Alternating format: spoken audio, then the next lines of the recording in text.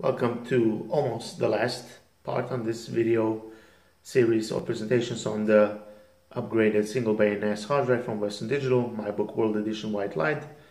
Your host is, as usual, David or Dave. And in this part of the video presentation, I'm going to be recording the screen on my phone. But before I do that, we have to make note of the IP address, which is still this one right here or here, because this is the information that we'll need in order to access the drive through the phone through a specific app. So before I switch to the screen on my phone, this is something that I need to know. So the app that we will need from the Play Store is the following. We open up the Play Store and we have to search for Total Commander. This is a great app for file management and similar things. I already have mine installed, but you will also need an additional plugin to install with that app. So we're just going to go here and LAN. So you need the LAN plugin installed as well. Another thing here I can mention is that traditionally or usually you would need the WD MyCloud app, or the MyCloud app. I also have mine installed, but this approach doesn't work for this older NAS hard drive, but I can show you. You would open it up, you would go to connect to local device, and you would go to WD device, and you will need some sort of an activation code, and this is something that this NAS hard drive doesn't have this option, but MyBook Live does. So if you have a MyBook Live, you can connect to that NAS hard drive using this app, but also Total Commander. I use pretty much Total Commander because it's very convenient.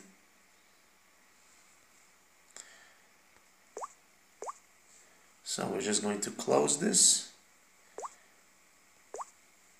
and we're going to open up my Total Commander. So this is with what you're greeted. I have all possible plugins installed.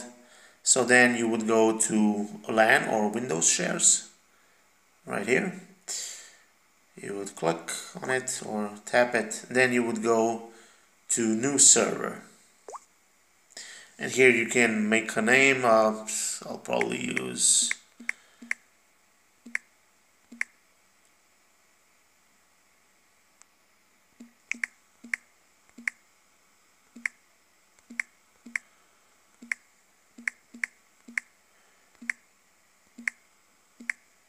OK. Then here it asks us for the directory, and this is the IP address that we noted at the beginning of this video. Yours, of course, naturally might differ. And here I can already, if I want to add a specific root folder, I can just decide to mount public, for instance, or private, but for that one I would need a password, so I will show you that. But for now we're just going to leave this as it is, and the username we're going to go with admin, and also the password will be the same. We're going to uncheck this and leave this checked, and this also checked, and then we go to OK. Then this pops up. We're going to tap it, and there we go. We have access to the NAS hard drive.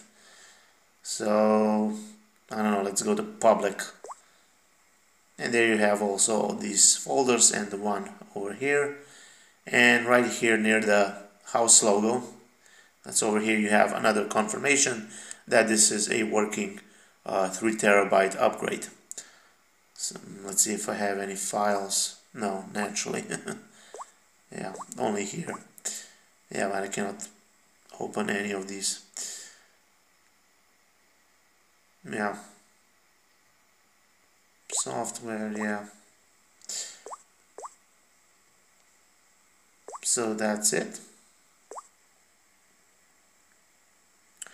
Basically, I can show you how it plays, let's say, movies or smaller video clips, music, because I don't want to get a copyright strike on my channel or on my videos, so I can do that. But I can tell you that it streams movies smoothly, flawlessly. There is no lag or any delay of any kind. So, but of course, that again depends on your wireless connection that you have in your home.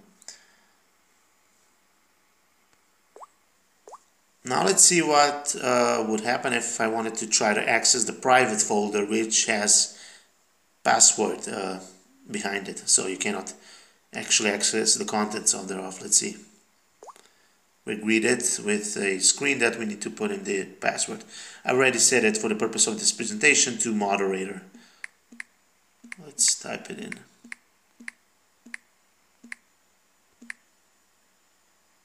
Okay, it doesn't work. Let's try again.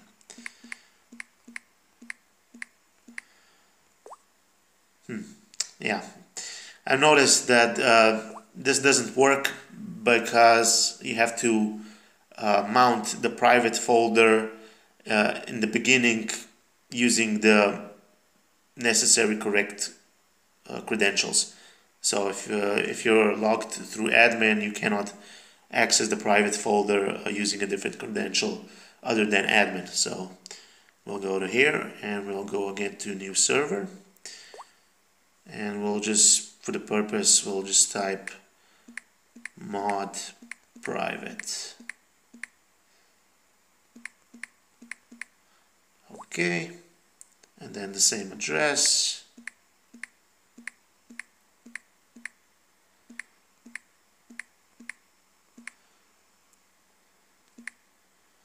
And we're going to go to private. Yeah, this is it. Then mod, and then password moderator, and I think this should work. I'll check this and check these two. Alright, let's give it a shot. Perfect. Of course, I don't have anything inside, so the folder is empty, but I have access. And I can also access other folders because I've set the necessary credentials on the web administration page through the network storage manager submenu. So I can also access the public, and this is it.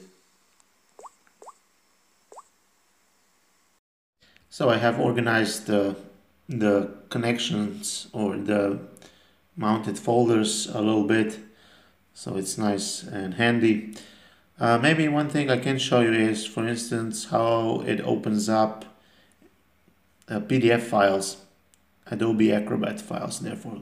So let's log in as admin, and let's go to public, this folder, and user manuals, and English. And we're going to select the download plus open with option.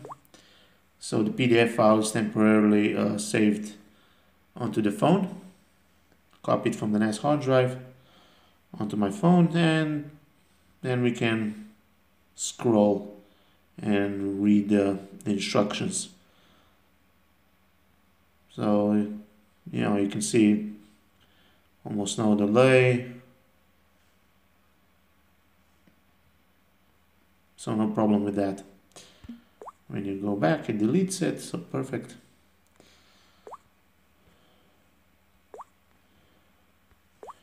So apparently, if I was to again go through admin and try to access the private folder, yeah, the access is denied. So if you can create a connection with certain credentials, you cannot, even if you provide the necessary password to access other folders, you cannot do that. You have to create a separate connection in order to access those folders. Maybe that is a drag a little bit, but perhaps this can be solved through groups by adding certain users into groups. Maybe this can be solved in that way. I don't know. I'm not going to go into examples like how to copy or delete files, so let's say on the NAS hard drive itself, or how to copy files from your phone to the NAS hard drive and vice versa, because it's really easy actually.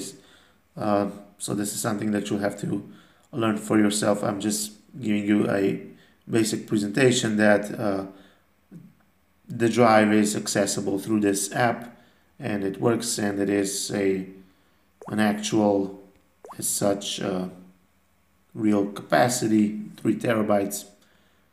But more on that again will be discussed in the next video, part 6, which will be the last one. So let's go back, and then of course you can also delete all of these connections by holding your finger on the name of the connection, then choosing the necessary options. And you can also of course edit them if you want to change certain things.